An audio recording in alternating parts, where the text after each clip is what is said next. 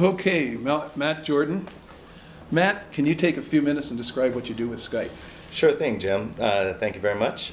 My name is Matt Jordan. I work in the Skype for Business part of Skype, and we're a business unit that is dedicated to helping businesses, any business, small, medium, and enterprise, adopt Skype. And that could be any number of use cases as well. So that could be the Skype client that you are so aware of and use on a daily basis at the PC level. That could be adopting it on the mobile phone, where businesses are spending millions of dollars on their mobile phone costs. It also could be with our new Skype for Business offering with Skype for SIP and the Skype for Asterisk. So I talk to businesses and I help them adopt Skype, and I'm also responsible for helping along our partnerships with hardware and software manufacturers that enable the Skype adoption in a business. So the product line or offerings that are in the Skype for Business area, you mentioned Skype for SIP.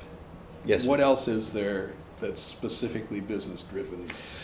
Well, so for the businesses that want to adopt Skype at the client level, at the PC level, we have a business client that allows a administrator to have the controls and reporting that you need within a business environment. So with the Windows client, you can actually use an MSI installer, which is the Microsoft framework for installing a client, push it out to 25,000 clients or PCs within your environment, no problem. Once you have it out there, Skype for Business also has a GPO editor. And for folks in the IT space, they'll know this as the group policy objects that are also within the Microsoft framework. And that allows you to push and pull levers within the Skype application to control the functionality and the usability of the client once it's been deployed.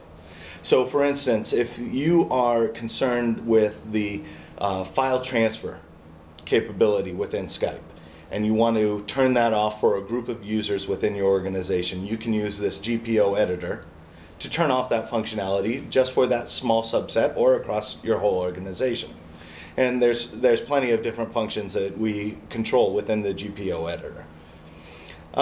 Additionally, built into the Skype client, there is also the ability for a business to program or to set a SOCKS 5 or HTTPS proxy.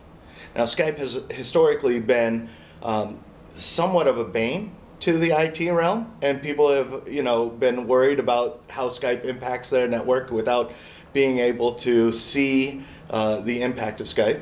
So by programming this SOCKS 5 proxy within the client, all of your clients will then go to that box, and it could be any number of these proxies. They're standards-based offering. And you can have all your traffic from your organization go through that box. And so you can have some quasi-tagging. You can see the network impact. You can see the bandwidth, the number of connections that Skype has. And you can also set firewall rules specific for that box, as opposed to a firewall rule for your whole organization. So if you're concerned about security and you have a very locked down firewall, then by going through the SOCKS 5 proxy, then you're going to be able to offer the highest grade Skype experience and also a secure environment. So fundamentally, you've put controls in place so that the IT administrator in a company, whether it's a CIO, IT officer, or whatever, has the comfort level to feel they've got control of what's going on in the Skype activity within the company. Absolutely. And to add to that, for the financial aspect, because as you know, the majority of the Skype native applications, voice, video, chat, file transfer, are all free.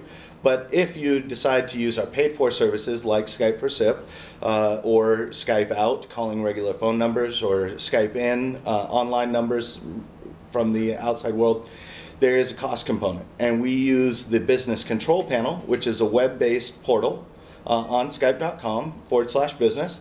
You can log in there and you can manage all your spend within Skype. And above and beyond your spend, you can also create now the business user IDs. And so this is a ID that your business owns. You can reset the passwords, you can allocate credits, you can take back the credits. Whereas in the past, you know, if it was a consumer Skype ID, then you know, you would give credits to this Skype ID, and it was said and done. Up to the user to spend them, not exactly. you. And now you have not only the ability to manage your spend, report on that spend, call detail reports. You know, this is a great umbrella application that can be used in so many different realms, from the desktop use to Skype for SIP, because this is where you provision and control Skype for SIP, but also Skype access. So if you have folks that are traveling, going overseas, using their laptops and using Skype access to access a paid-for Wi-Fi spot, and they pay for it with their Skype credits, then you have this business control panel as a central tool to not only enable that, but also report on it. And so this user may be using their PC, they may be using their lovely iPhone for Skype, they may be using Skype to pay for Wi-Fi access, and that's all within the business control panel that you can report on that. And so CIOs are really excited about that. So you pulled out the iPhone there. Yes, sir. Are you going to have iPhone applications that can do some of this business control panel functionality? Well, you can actually log in and administer the Skype Business Control Panel using Safari on the iPhone. And I actually do that And it gets reformatted for the iPhone display? Well, it's just a browser-based application, and you just use Safari and away you go. Yeah. Okay. Yeah.